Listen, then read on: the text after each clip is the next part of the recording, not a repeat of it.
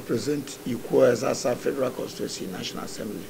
Yes, my personal experience is that the problem we have in this country is most of the people that feel that they're educated, they are the problem of this country. They are the most corrupt. They are the most people that are untrusted. But those that we call illiterate or tout are the most committed, firm, those that believe in the leadership, both those that believe understanding of their leaders when their leader speaks and instruct them. And that is the most of the things I counted. But some of those educated ones are sincere, but there is some that are irresponsible. You are asking the question as if you have forgotten the last interview I granted with you, which is all over the world. The best candidate that the country have is Ahmed Tinubu.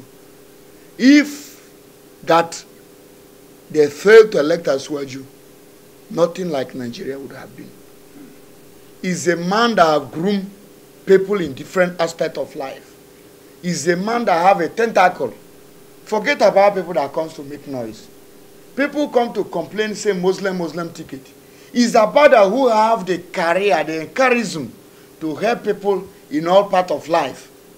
Asuwaju have people in his kitchen cabinet as a Christian. He have people as a Muslim. He have people, even those that are not Muslim and they're not Christian. And that is what we are thinking about this world. People that will listen, that have a listening ear of the people. Most of the Christians, what have they done to their brothers that are running for election? That is our major issue.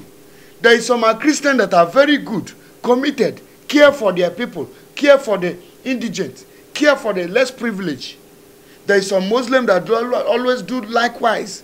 So it is all about us to stop doing religious matter into Nigerian politics.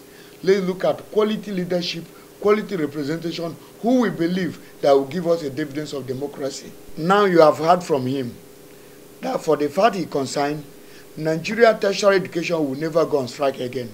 To show you looking inward on the welfare of bringing a potential leaders of tomorrow of this country by giving them a quality and qualitative education.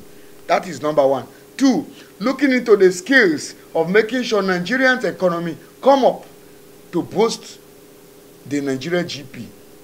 Making sure that we are pride, that his tags were called renewal hope.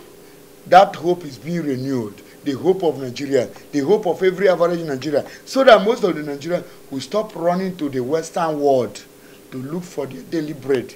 Nigeria is a good country in which all of us can enjoy. With us, why Bola Tinubu is good to go.